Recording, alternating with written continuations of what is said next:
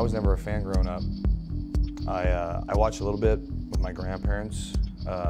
Never watched WWF growing up. I saw some local stuff being Stampede Wrestling in Calgary and Portland Wrestling in Portland, and saw Dynamite Kid. And as a kid, that really captivated me. I tried every sport as a kid, and I sucked at everything. Anything involving a ball, I was horrible at. Thank God I didn't try hockey, because God knows how that would have turned out. But I was a very, very angry young man. I had a lot of anger problems, and my grandfather, I was raised with my grandparents, he thought, well, you should try wrestling. I said, oh, I'm not wearing spandex, you know what I mean? I'm 10 years old, you know, insecure, but, you know, trying to cover it up with what, you know.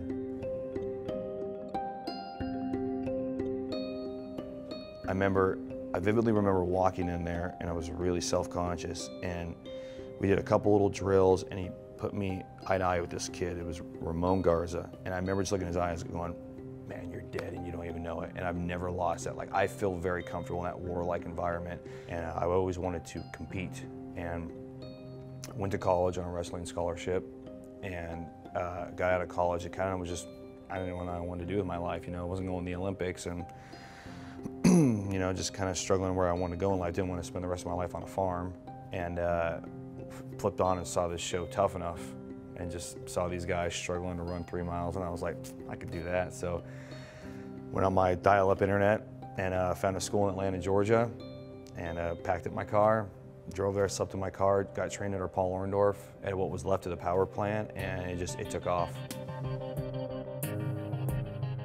He was crazy, like homicidal crazy. The first day he showed me his gun collection, and he talked about them, which was interesting. But that being put aside, he was the trainer I needed.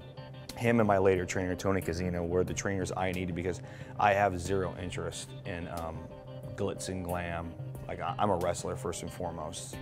So, and Orndorff and Casino both trained me to be a wrestler and an athlete. And so that was exactly what I needed. It was very serious. You know, there wasn't anything coming in late. It wasn't taking it easy. It was hard. It was tough.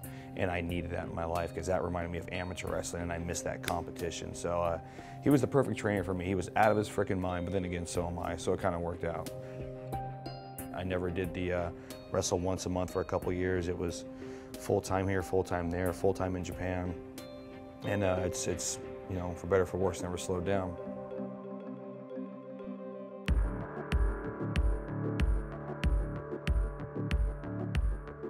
There's something innate in human beings when it comes to fighting. You know, you could have a football game going here and a basketball game going here and a concert going here, but if a fight breaks out over here, everyone's going to run to that fight, because it's in our nature.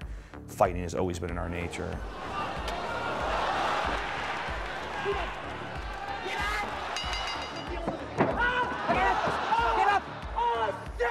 When I first saw that, and you gotta realize at this time no one had ever seen anything like that before. You know, I'd done amateur wrestling, I'd done a little bit of boxing, but you'd never seen mixed martial arts. And there was honor and prestige in it, and it was captivating. I mean, the same way, you know, mixed martial arts is kind of just taken over sports in general. To me, that was just, wow, these are the ultimate athletes in the most raw form of combat. And it just, it's still something I'm a huge fan of today. And so it was captivating, absolutely, and very inspiring that people could go out and do this. You know, a common theme amongst amateur wrestlers, we don't watch pro wrestling. And I actually got back into professional wrestling through Pancras with Ken Shamrock, you know, Funaki, Boss Rutan. Give up! Stand up! Lift yourself up!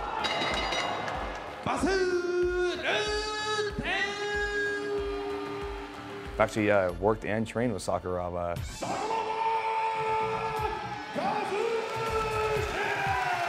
Yeah, I was a huge fan of him in his Pride days when he was, you know, the Gracie Hunter.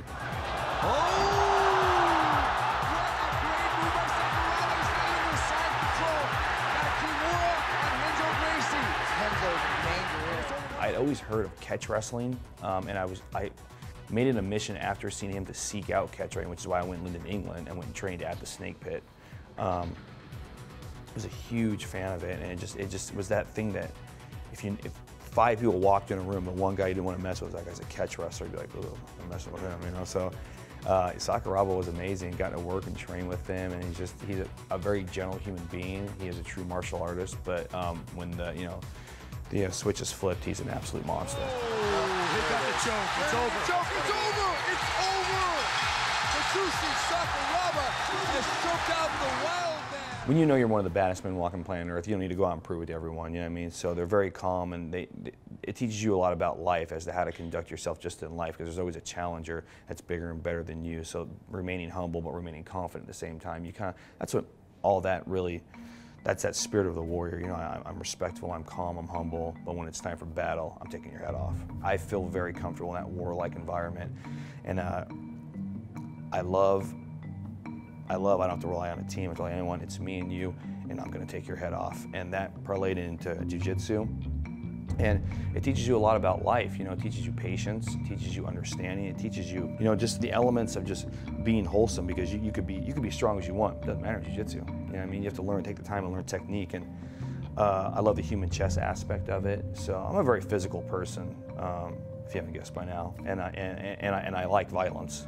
Now it's up to Davey Richards. Look at this. To take both Hayashi and Kondo on. Whoa! But I also like violence used for the right reasons. So, you know, jiu-jitsu teaches you to be a better person and also to be a more fierce competitor, and I like the balance of both. So I'm a huge fan of any kind of combat sport and partake in all of them. Amateur wrestling and jiu-jitsu completely saved my life because I was extremely angry, and anyone who comes from kind of a troubled childhood, you know, there's a lot of things, there's a lot of whys, you know, why did this happen, why wasn't I good enough, things of that nature. And the problem with those questions, there's no answer, it's out of your control. You know, I don't know why a certain guy's dad walked out, or why mom did this, or whatever, why are they bullied? But in jiu-jitsu, you have control. The more time you put in, the more control you have. And it's funny because you're so angry and you learn how to control people, and where you could hurt them, you all of a sudden don't want to hurt them anymore, because it silences your demons. And that's what it did for me, and what it continues to do for me. So in pro wrestling, for example, I have always struggled with, well, I'm the best wrestler, why should I be on top? Well, because this guy likes this guy. That's just the nature of the beast. This is how it goes. And I had no control. So maybe I'm a control freak, but jiu-jitsu, I like it's honest. That's the best way I can put it. It's so honest. If I go out and I grapple this guy and he beats me, he was better than me. No one told him, you know, no one, you know, controlled or, you know, was the puppet master. It's very honest and very innate, and that's something I need in my life for balance. So it can turn a very angry person with no answers into a very calm person with a lot of answers.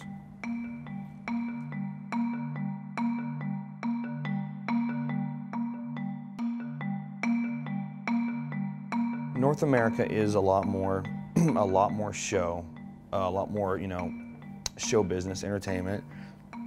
And England is a lot more sport, but I would say a lot more ground-based, you know, a lot more actual technical wrestling. They're really well known for that. And Japan is 100% considered a sport. You'll be hard-pressed to find a professional Japanese wrestler that hasn't, you know, been a kickboxer or a wrestler, an Olympic wrestler, a judoka, because you're kind of, not required, but it's very much desire for you to have an actual sports background.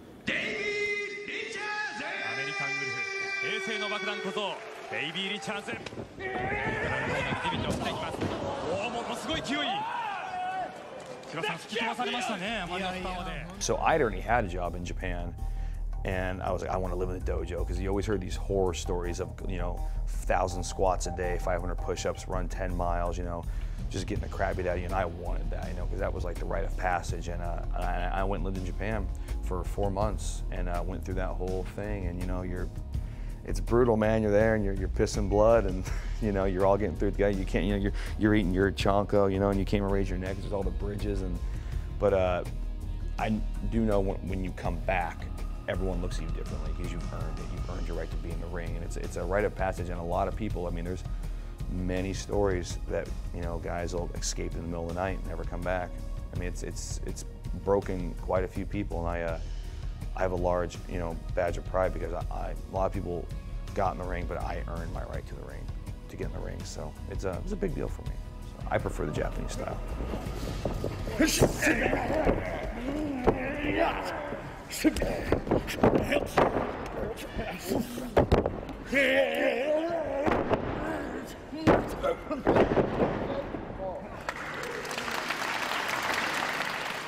In North America, it's very much crowd interaction, and I mean there is the respect there, but it's more they see us as entertainment, and it's just like going to a rock concert. You know, the last thing a rock band wants to play in front of is a silent crowd. You know what I mean? Because it's entertainment. You know, you could have a song about killing people, about religion, and no one thinks, man, they're really going to kill us here. So it's promoted like that. Whereas in Japan, it is considered 100% a real sport. So while they're silent, they're intensely watching, and that's them showing respect. もう倒したのはデイビー・リチャーズ飛んでいきます。手を取る巻きついていく。しかしおっとよく見えているデイビー・リチャーズ。お互いの距離感を確かめ合うような。 And as you go and progress along in Japan, they'll notice even the tiniest little things, like a little look that you'll do or anything, because they've been intently watching as opposed to doing catcalls in the United States. So much higher level of respect in Japan. 飛んでいく。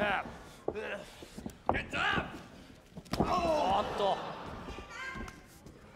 ケリといえばケンタレスがそのケンタに対してケリ一発叩きつけたパワーボム高い。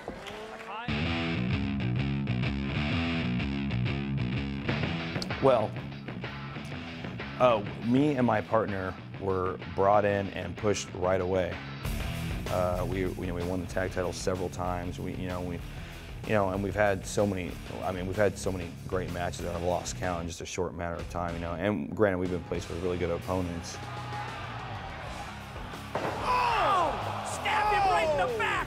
Great double team! Wolves on top! And the Wolves retain the tag team titles! I'm very fortunate to be able to compete at the level I do. We've been sent all over the world, and we've won titles and just had great feuds. I mean, there's been, you know, the thing with the Dirty Heels, there's been all the matches with the Bromans, there's been just everything, even the things we're doing now, you know. I mean, the last man standing match we just had is getting rave reviews. Oh! I tell you what's not funny! Oh! No! Let's steel tear now! Oh my goodness! Do it for me! Oh! Good Lord! Bully Ray, he has he's old school. That's the best way I can put it. You know, you have to earn his respect. Yeah, I get it. You're the World Tag Team Champions, but you will never be Team 3D. You know, the first few matches we were told what to do, which is, you know, like, I probably should listen, but if someone tells me what to do, it's kind of like that's a challenge to me, and I just, you know, I get, you know, I don't know, but so I took it to him a little bit, and he liked it, you know what I mean? And by the end of the series, he was asking us what we wanted to do. You know, you gotta give him credit. You got balls, you got guts, and your time is now. Oh! And that last match at Full Metal Mayhem, I had a broken leg, Matt had a broken toe, everyone was hurt, and we all worked together to make it happen, and somehow we pulled it off, and yeah, it was good.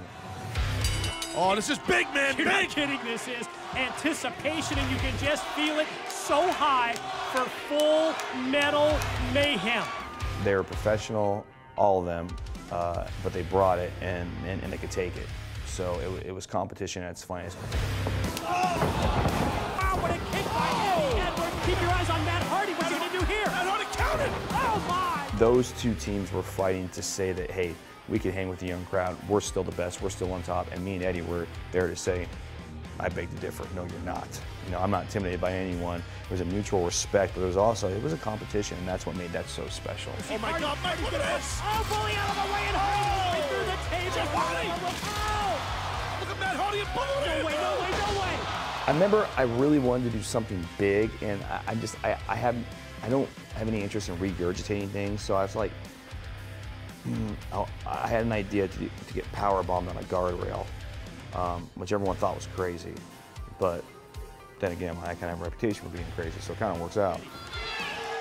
Again, gonna go power bomb. Oh no! Oh no, Mike! No, not on that guard. No! Oh my God!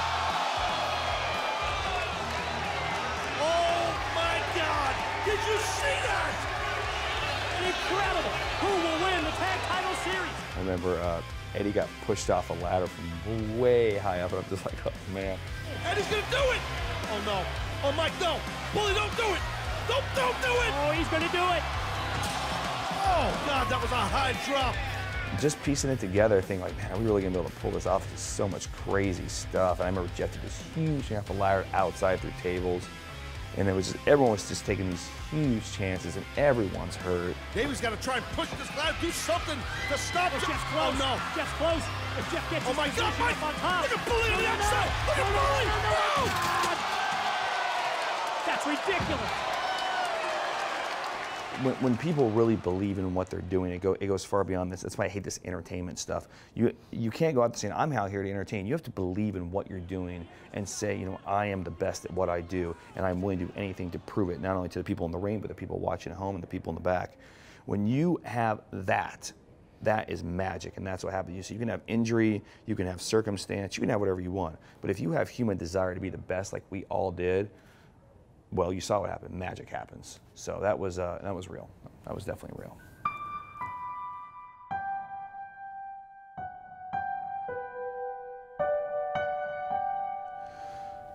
I have a very different relationship with wrestling than I think anyone in the business, because I'm not a fan of it at all.